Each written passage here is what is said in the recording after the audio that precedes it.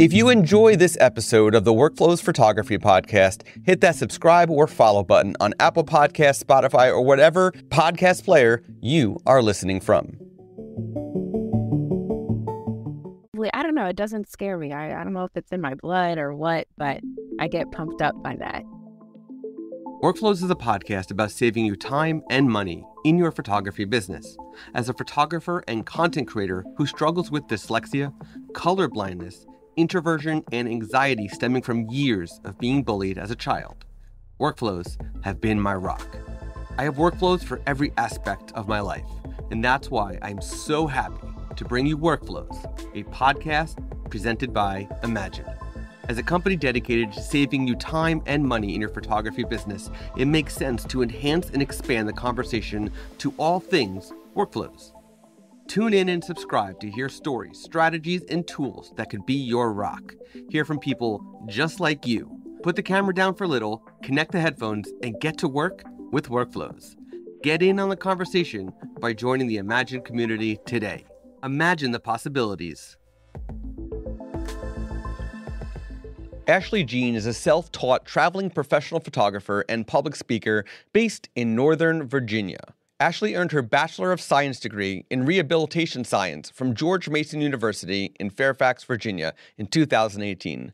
The plan was to begin her Doctor of Physical Therapy school the following year. However, her plans changed quickly after she was in high demand for photography services upon graduating. In 2020, she made the ultimate decision to pursue photography full-time. Ashley first discovered her passion for photography when her mother gifted her with a camera for Christmas. Since then, she has been capturing photos of brands, couples, families, events, and more. It brings her absolute delight to experience people's true personalities and authentic emotions while capturing their photos.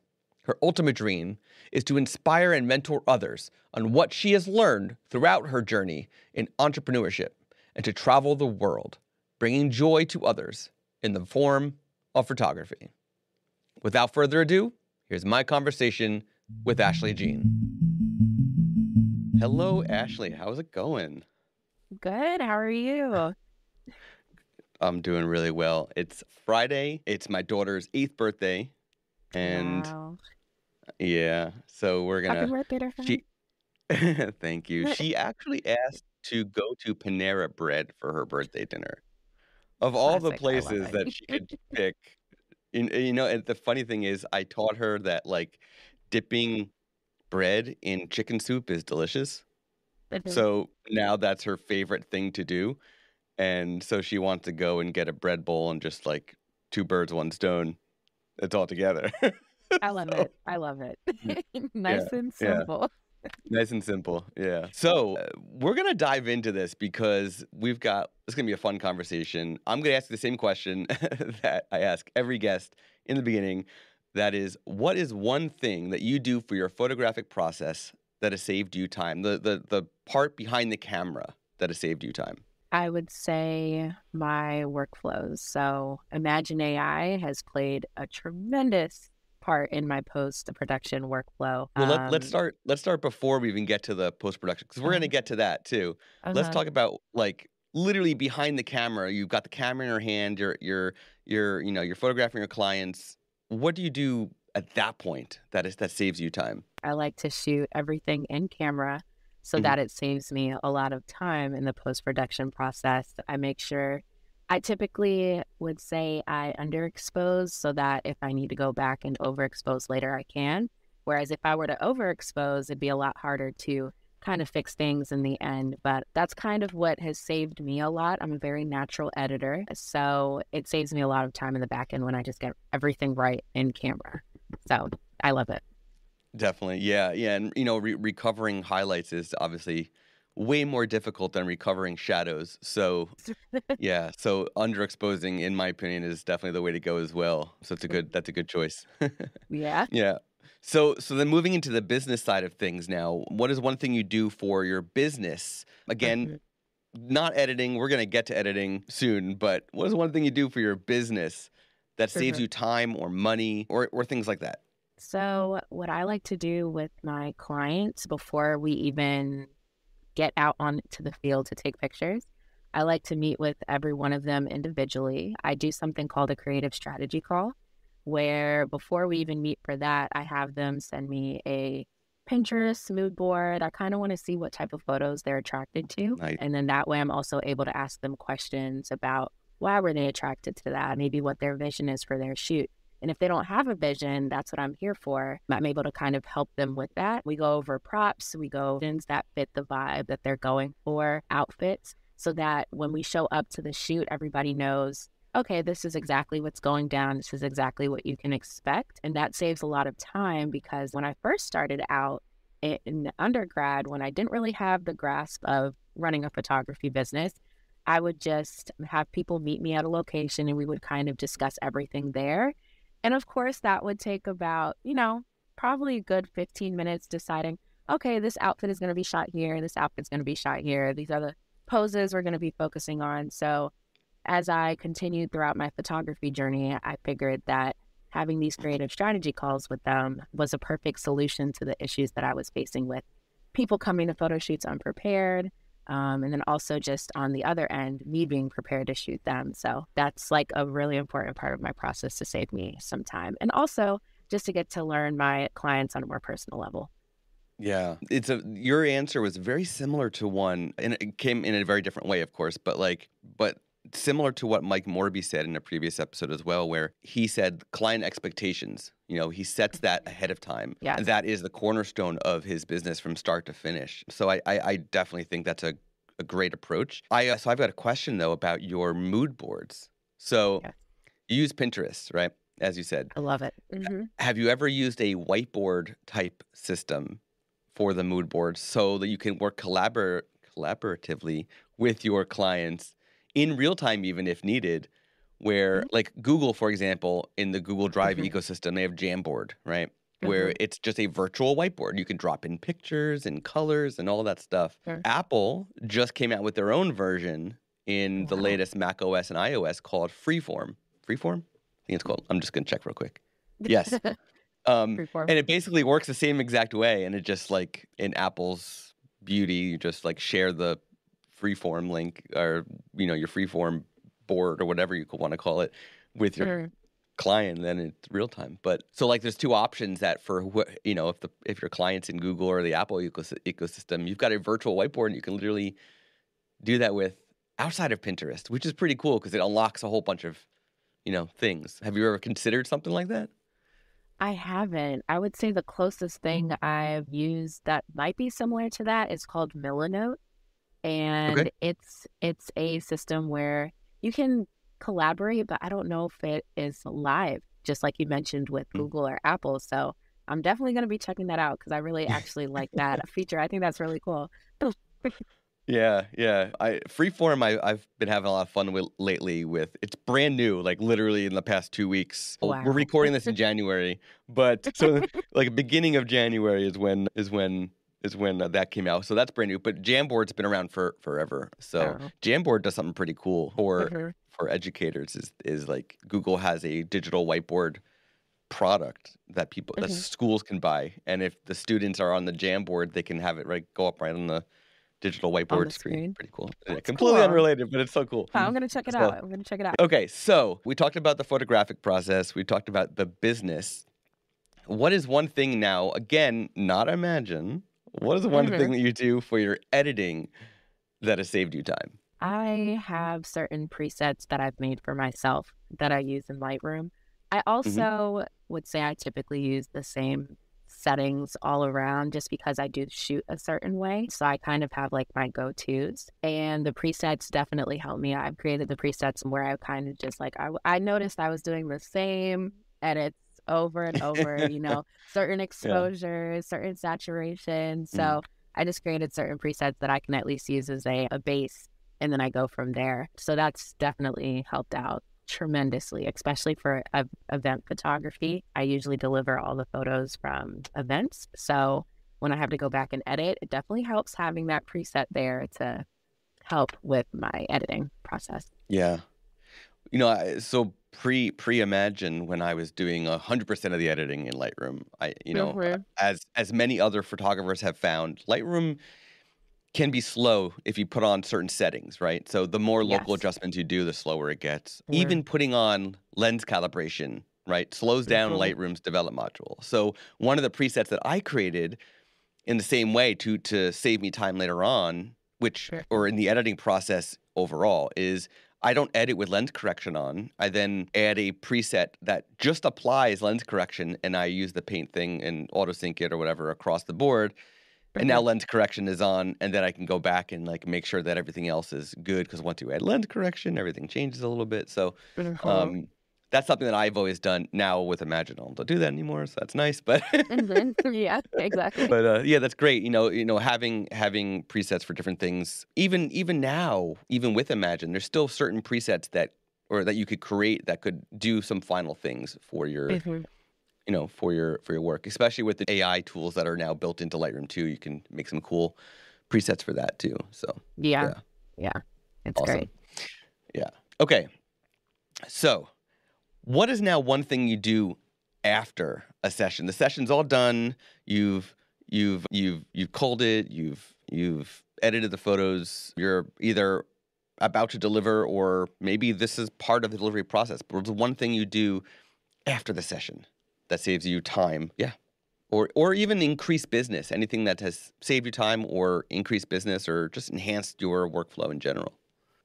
I think organization is a really big thing for me. 100%. So, yeah, just making sure that everything is when I export my files from Lightroom, the first thing I like to do is put everything on 2 hard drives that I have and then also into a cloud-based system. So Good. that way, in case a client says, "Hey, can you fix this for me or can you re-edit this?"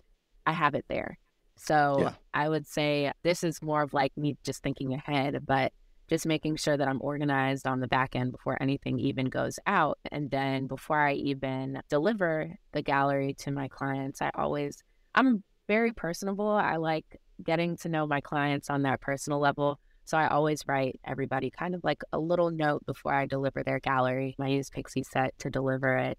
And I would say just that's definitely how people have noticed that little touch, just saying like, "Hey, like I really enjoyed, shooting with you." And I may remember like little things that happened during the shoot that I put in there. So that's definitely helped with business. But I would say overall, the organization aspect, just making sure that everything's organized on the back end and my hard drives has helped a lot. Because what I've Mm. also noticed is that from the people that I mentor, some people just don't know how to organize their files. And then when it goes back to trying to look for something, it's hard to find them. So I have a system that I use to kind of help me stay organized in that aspect. And that definitely saves a lot of time in the future. So let me ask you, because I'm definitely an organized person. Mhm. I'm right there with you. And if I see a Lightroom catalog that is not organized, it drives me bonkers. So Yeah, are you a one catalog per client per month per quarter per year, or are you a one giant catalog person? the first, So the first thing one you per said. client.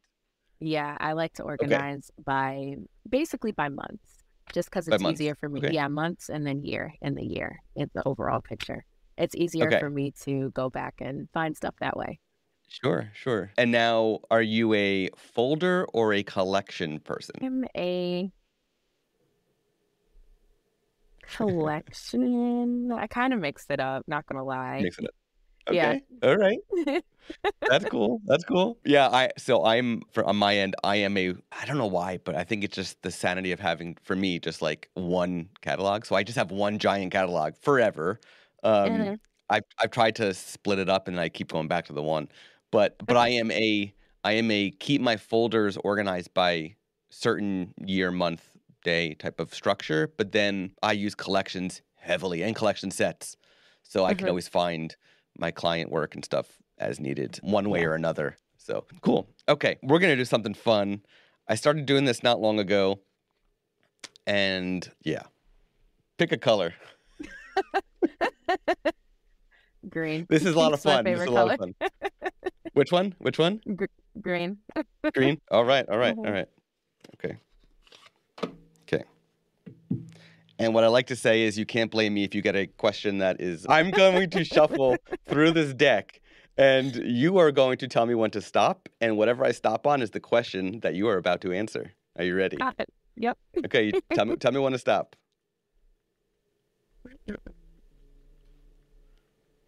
Stop.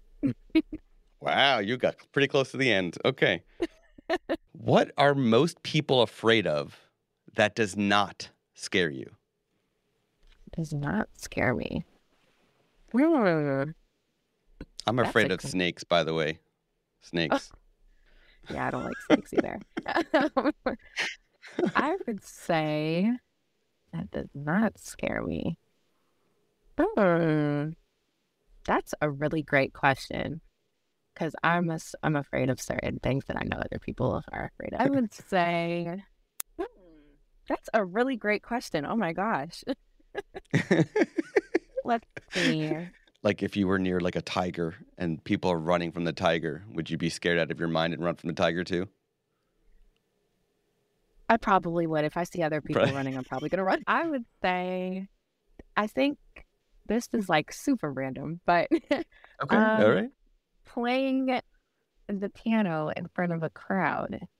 There might Okay. be, some people that they're probably, I don't know, it doesn't scare me. I don't know if it's in my blood or what, but I get pumped up by that. I grew up playing the piano since I was 2, and my parents got me started at a really young age, and I just really enjoy getting in front of people and playing the piano.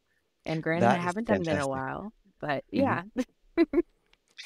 So I grew up being forced to play clarinet, Forced to play. and I actually got into Berklee College of Music for playing clarinet, and I was very good, but I absolutely hated it because I was forced to Oh do it. man.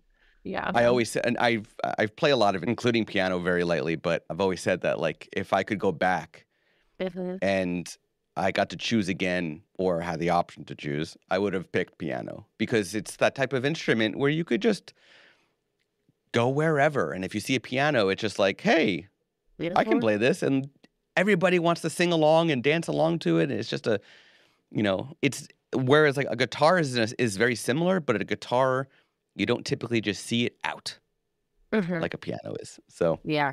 Yeah. I like that answer. I like that answer a Thank you. lot. Thank So, you. all right. If you are enjoying this episode, please take a moment to leave us a review at Apple Podcasts, Spotify, or Podchaser. We truly appreciate it. Now, this question I'm going to ask you is pretty deep. I want you to look at your business from a 30,000-foot view down. Mhm. Can you share an outline breakdown of your workflow from lead to delivery? Yes. So I will go through my branding process because I'm currently rebranding to focus on working with branding clients. So I really want to help businesses with increasing their visibility online on social media. So if a lead reaches out to me through my website, they'll reach out through Dubsado. So they'll complete that form through which includes the date that they want to shoot, which has to be about 4 to 6 weeks out from the actual date they choose for their session. I also ask them questions about how long they've been in business. I only work with certain types of businesses, so service and product-based businesses. I also like to ask if they're ready to make the investment of where my prices start at, because nobody's time wants to be wasted. I don't want to get on the phone with somebody or have them get on the phone with me and I say my pricing and they're like, oh, I didn't know that that's what your pricing was. So just to save people time, I always ask a question on my form, just asking, are you ready to make the investment? I always like to also ask, what's the number one thing that they're struggling with in business right now? And the number one answer that I always get is that people are really struggling with creating content for social media. People don't know what to post. They're having trouble maybe connecting with their audience.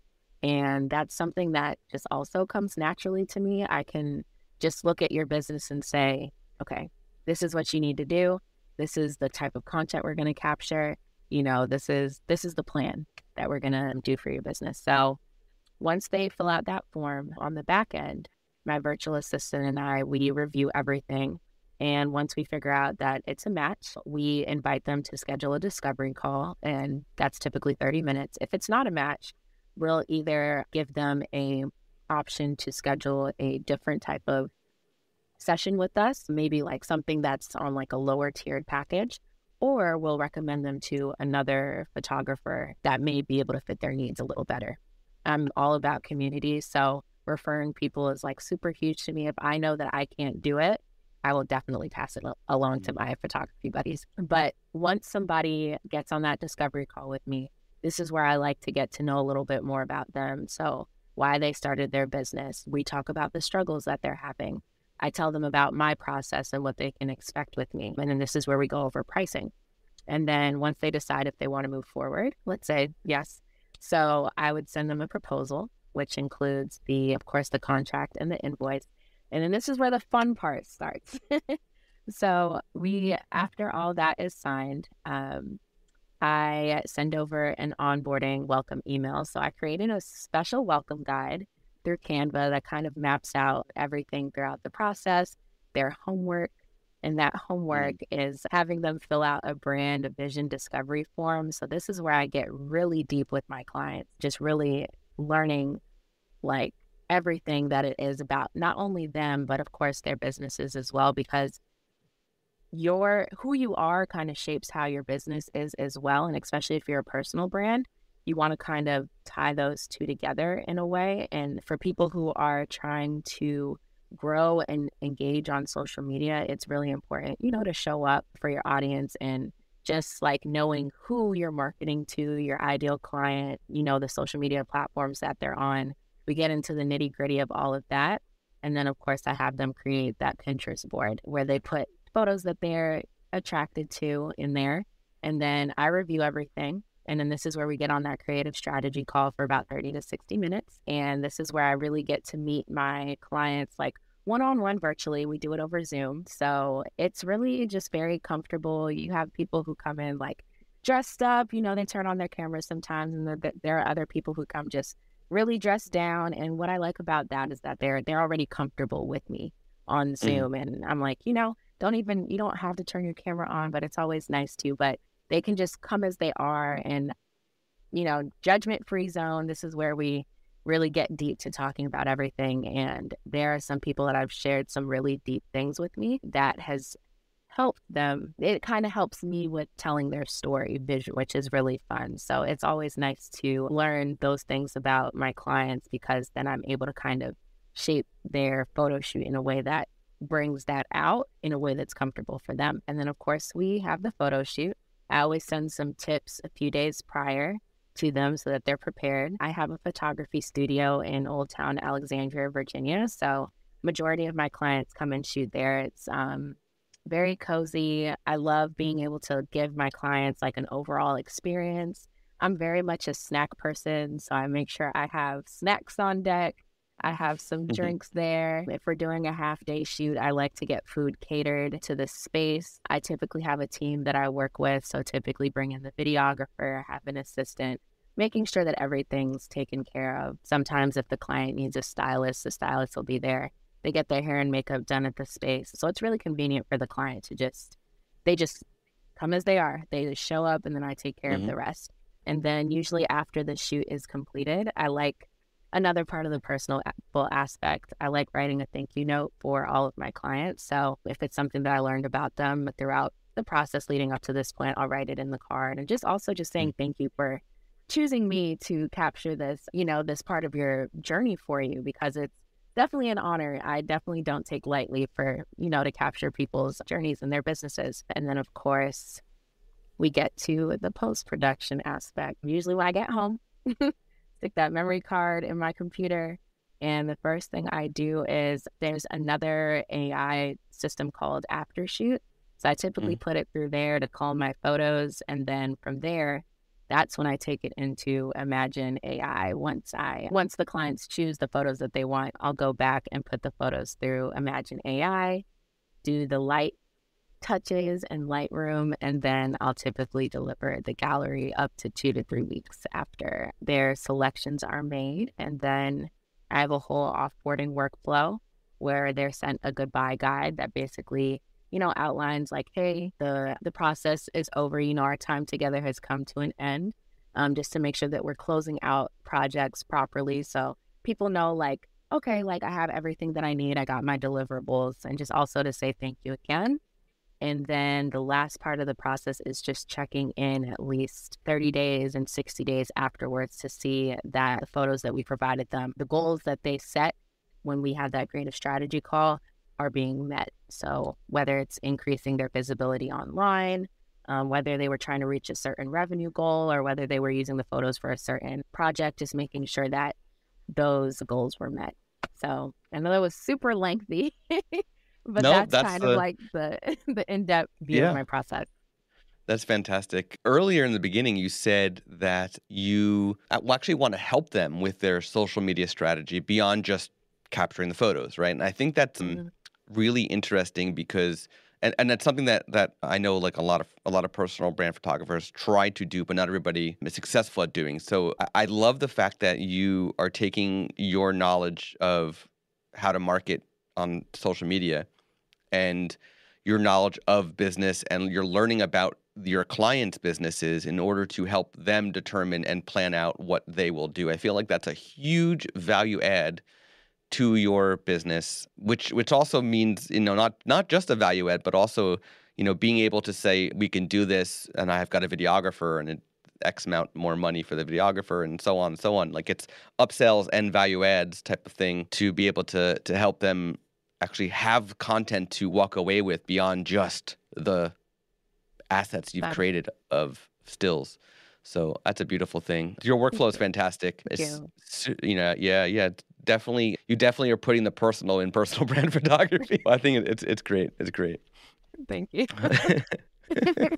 We've now talked about a bunch of business related things, a bunch of flow related things. I'm wondering now, on the AI side, what does the Mhm. future of AI in photography look like to you? I think it's going to shape the future of photography a lot because I'm already seeing it now on social media. Not only do we have programs that are able to cull our images for us now we have those programs that are able to edit our photos Mhm. now, and those, of course, go hand in hand. But now we also have programs where, let's say I'm helping a client with their social media and I give them their photos to post. We have these AI programs now where you're able to create captions just by putting in the topic, such as like Copy AI. You just put in the topic and it'll come up with Yeah. the caption for you. Right. You just say Right. what's going on in the photo and it'll generate, that for you, or even just for emails, Yeah. newsletters, ebooks.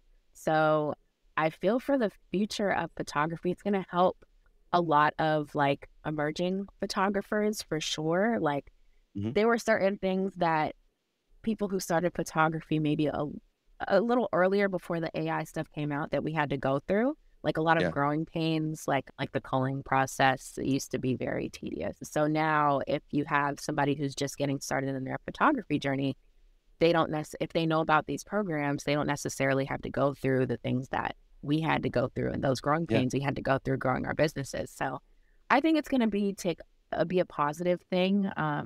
In the future, there are going to be some downsides to it, of course. And I think the one downside that kind of crosses my mind is you have people who do editing as like a career Mhm. before like the AI stuff came out. But overall, I think AI is going to be an amazing thing for the photography Yeah. industry. Two things that to touch on that. One is the humans. This has come up a couple times previously, and from what we've been seeing, the human editors are adapting, right? So they're either Mhm, using Imagine in their workflows mhm, and then mhm, for their clients, and then just basically offering additional retouching. mhm. Or a lot of them, like the smaller guys and girls, are are adapting to the point where they're actually not doing the full edits as a service now. They're just doing final workup. Like they're basically Literally. being I'm going to handle your AI workflow for you, and then I will do the final touches, and this is my fee. So That's so it too. they're not necessarily losing their jobs or they're losing their businesses. They're just shifting, right? Shifting. Um, Yeah. yeah. Adapting. The other thing is about the culling aspect. So Imagine has culling coming out. It's in beta. Mhm. And so culling and editing all in one app, seamless, fast. And Cool. the future is really bright there. And there's a lot of other areas that we plan to go with that whole system to make the post-production process even better and make photographers feel more secure and safe and not just use AI for it's not a what we're doing is not a we're going to do it for you. It's a we're helping you in the process and still giving you the control, right? Mhm, mhm. And the final thing is that something you mentioned, and that is captions, right? Yeah. So I see on that exact topic, there's already apps that you can drop in a photo and it'll recommend it based on the photo itself, not even just like the keywords that you want to give it.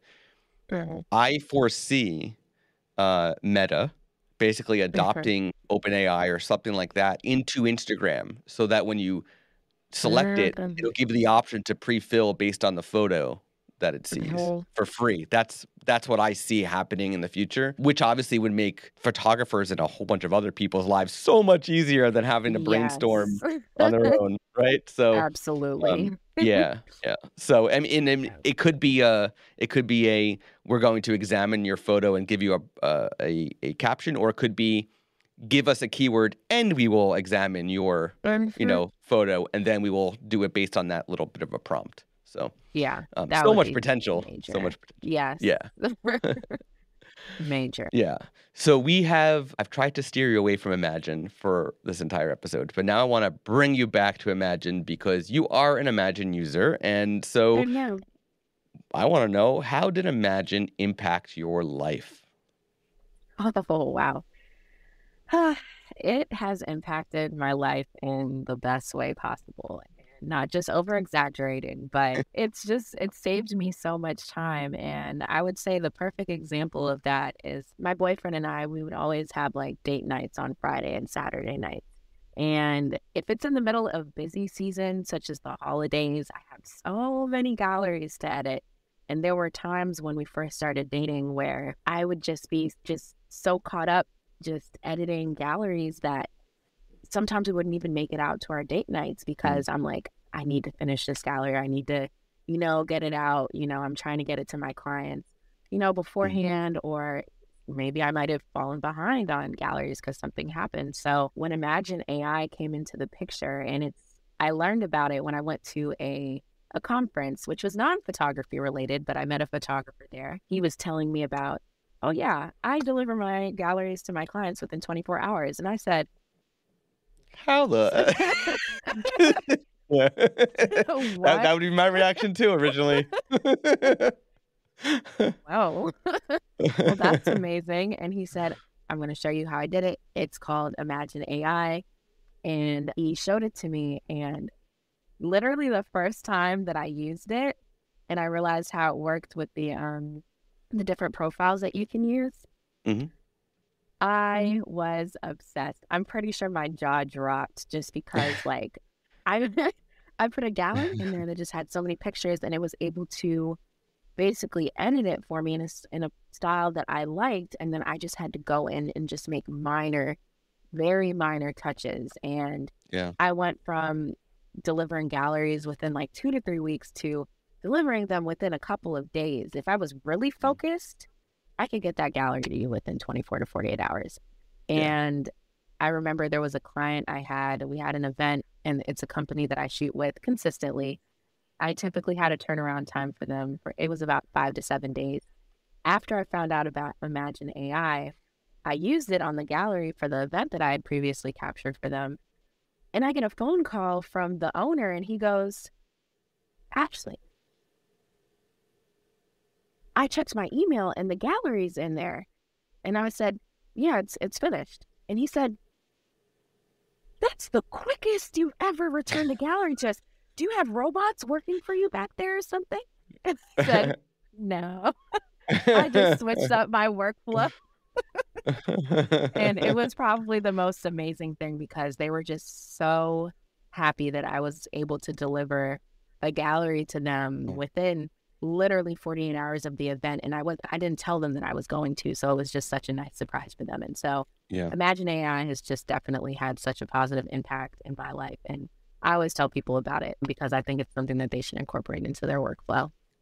You're in a genre that some clients might want that more of that demand of faster turnaround than say like just a wedding where there's that expectation of it being a month or 3 months for a turnaround time, right? Yeah. So being able to help with that and then also being able to give you your date nights back, that's pretty good. Yes. That's pretty Yeah. good. It's great. It's great. My boyfriend loves it. Awesome. So where can listeners learn more about you, connect with you, and of course, see your incredible photography? Yes. So my website is snapsbyash.com, which is snapsbyash.com. My Instagram is snapsbyash with the _ I am rebranding, so my name is changing soon, but everything will redirect to the new page if you do end up following me after my new website is launched. But I'm also launching my YouTube channel soon. So I know, I'm so excited about that. So if you follow my website or follow me on Instagram, there'll be more information on that there, because I can't put the name out yet just because we're finalizing some trademark stuff. But I'm really excited about that with launching all of that. And feel free to send me a DM if you follow me. I don't bite. I love meeting new people. So I love connecting with people. So if you watch this episode and want to say hi, like, don't be afraid to. Awesome. Thank you so much for hopping on, for chatting, for sharing such a detailed, insights into your workflow, and for, allowing everybody to get to know you more. I appreciate it. I know others listening also appreciate it. So thank you. Thank you. Thank you for having me, Scott. I really appreciate it. Thank you so much, Ashley, for that incredible conversation on all your things workflows. I know that everybody who listened to this episode is going to walk away with a bunch of fantastic takeaways. You have been listening to Workflows, presented by Imagine. To hear more from Workflows and to find a link to our guest, please go to imagen-ai.com/podcast. Be a part of the conversation by joining the Imagine community at imagen-ai.com/community. And be sure to subscribe to the podcast on Apple Podcasts, Spotify, or wherever you listen to podcasts. Thank you for tuning in. Until next time.